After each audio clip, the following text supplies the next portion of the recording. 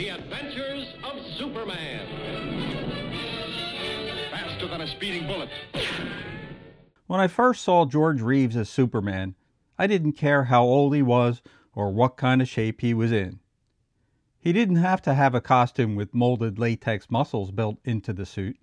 This was Superman. He could leap tall buildings at a single bound. Yes, in his comic book beginnings, Superman didn't fly. He leapt great distances. But this Superman could really fly. George Kiefer Brewer, best known as George Reeves, owned the part, not only as Superman, but as the greatest Clark Kent that ever lived. His Clark Kent was super cool, with his never-wrinkled suit and his suave hat. He even made wearing glasses look cool. Unlike the comic books where Clark was portrayed as meek and mild-mannered, this Clark Kent was more like Superman in street clothes. This kept the budget down, as Superman only showed up in the last act, and Clark was featured through most of the episodes. As I watched the show in reruns, I didn't realize they were shown out of order, so having two different Lois Lanes was a little confusing. I found out later that Phyllis Coates and Noel Neill both played the part of Lois Lane. Jack Larson, who played Jimmy Olsen, was the version of Jimmy that I will never forget.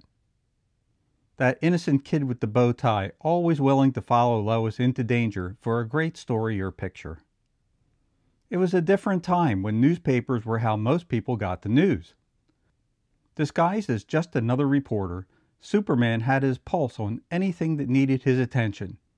That included strange hauntings to evil scientists to stopping asteroids from destroying the Earth. The first two seasons of The Adventures of Superman were 52 episodes in total, and they were filmed in black and white. The remaining 4 seasons were filmed in color, but shown in black and white and not broadcast in color until 1965. The colorful Superman costume didn't look good in black and white, so a special costume was made for the first 2 seasons, which had gray, brown, and white shades.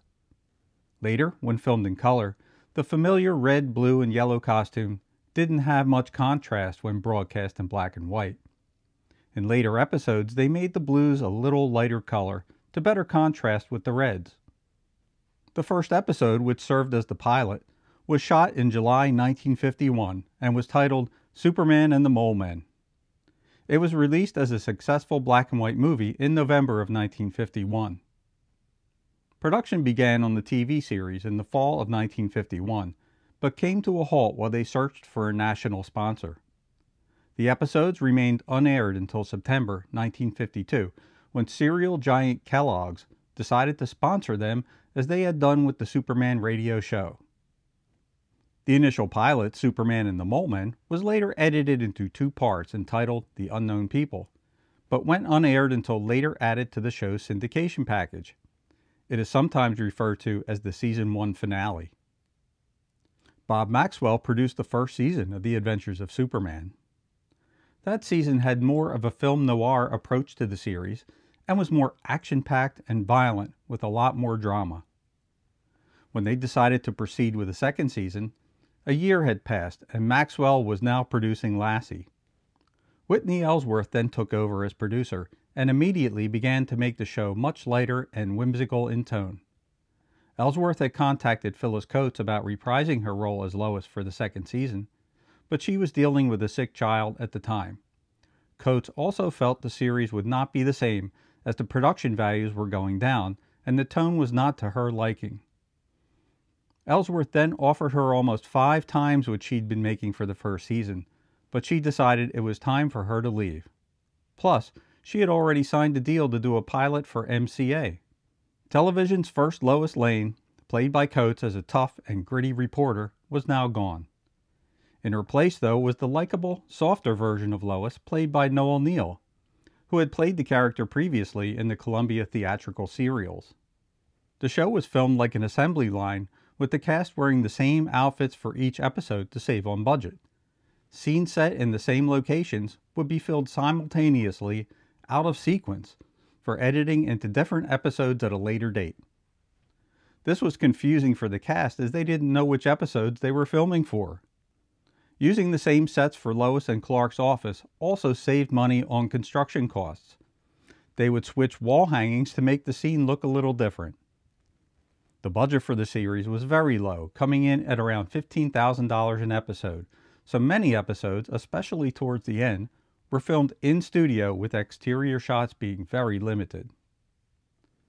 In the beginning, the actors were only paid $200 per episode, and finally, after threatening to stop production, they were given a $50 raise per week. Reeves himself was making up to $2,500 an episode by the end of the series, but the rest of the cast was still vastly underpaid. After 2 seasons, the show began filming in color, and the number of episodes was cut in half to save additional costs.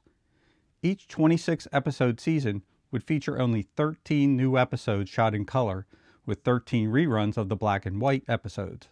The morale of the cast and crew was starting to take a hit at this point, as production costs rose and salary disputes were taking their toll. Flood lines and sloppy editing were common, as it was too expensive to light up the set for reshoots. Villains became caricatures, and violence was toned down for a younger audience. From the 3rd season on, the show was very tongue-in-cheek, and the only gunfire was when the crook shot at Superman and the bullets bounced off his chest. After the 3rd season, George Reeves was feeling typecast and reportedly was ready to quit. He attempted to produce his own adventure series called Port of Entry, but the show never got the financing it needed. Producers approached actor Kirk Alyn, who had already played Superman in the 1940s serial shorts, about reprising the role, but he turned them down. In the end, Reeves ended up returning to finish the series. In the final season, they attempted to bring back some of the feeling of the first 2 seasons with many sci-fi elements from the comics. Things like a kryptonite-powered robot in the episode The Gentle Monster, or an impregnable metal cube in the episode The Mysterious Cube. George Reeves himself directed 3 episodes of the series, including The Perils of Superman, The Brainy Burrow, and the final episode of the series, All That Glitters. Reeves also appeared as Superman in an episode of I Love Lucy, which aired in January 1957, in an episode appropriately titled Lucy and Superman. The flying effects on Superman were state-of-the-art for the day. There were no computers or CGI available. The flying scenes were shot in 3 phases: the takeoff, the flying, and the landing. Early into production, cable and wires were used to show Superman's takeoff, but while filming Superman and the Mole Men, the wires snapped and Reeves fell to the floor. Although Reeves did most of his own stunts, he refused to do the wire takeoffs again. Stuntmen were then used whenever they wanted to use that setup.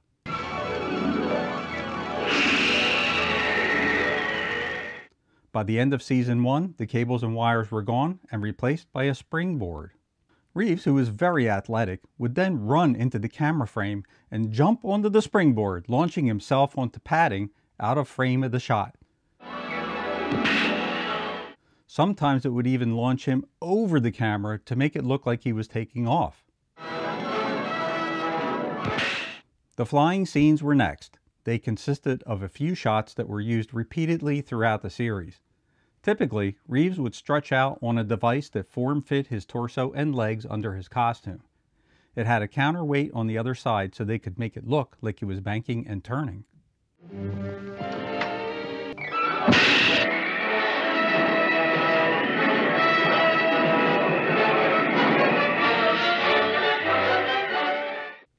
For landing, Reeves would either jump off a ladder or hold on to a horizontal bar off camera and swing into the frame.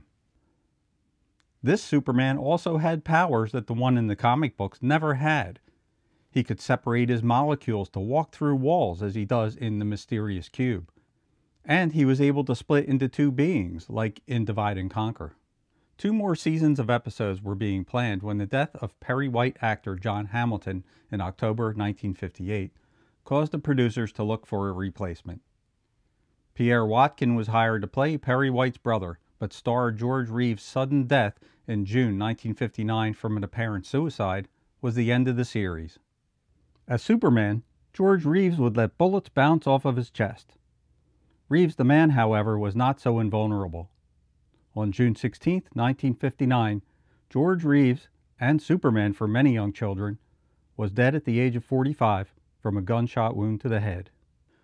Much has been written about the death of George Reeves, so I won't go into any conspiracy theories here. Producers had wanted to continue with Jack Larson starring as Superman's pal Jimmy Olsen in a new series. It would have used stock footage of George Reeves and used a stunt double filmed from behind. The idea of using Reeves' stock footage to continue the show seemed in bad taste, and luckily Jack Larson thought so too and rejected the idea. Because much of the show was shot in color, a rarity for its day, The Adventures of Superman was a huge trendsetter and became one of the most frequently rerun shows from that decade.